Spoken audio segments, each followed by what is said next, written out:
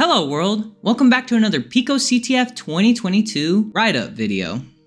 In this video, we're going to be doing CVE XXXX-XXXX, whatever.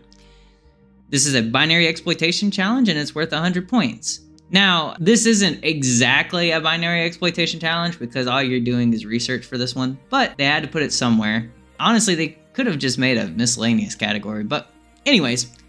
Enter the CVE of the vulnerability as the flag with the correct flag format, picoCTF CVE, blah, blah, blah, blah.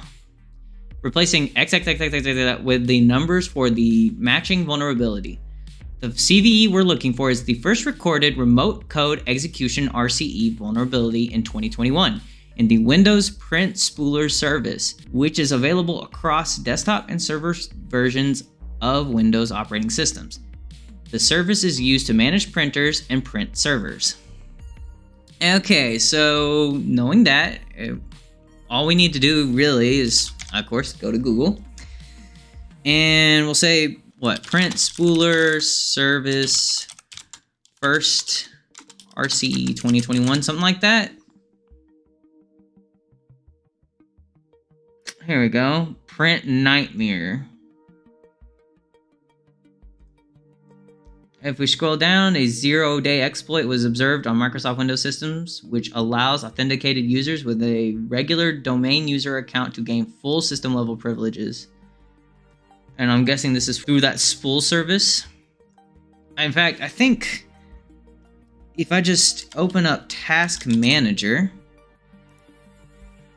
we may just be able to see the service it's talking about in case you don't know what service it's talking about.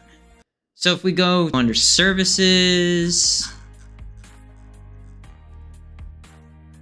here we go, print spooler. That's exactly the service it's talking about.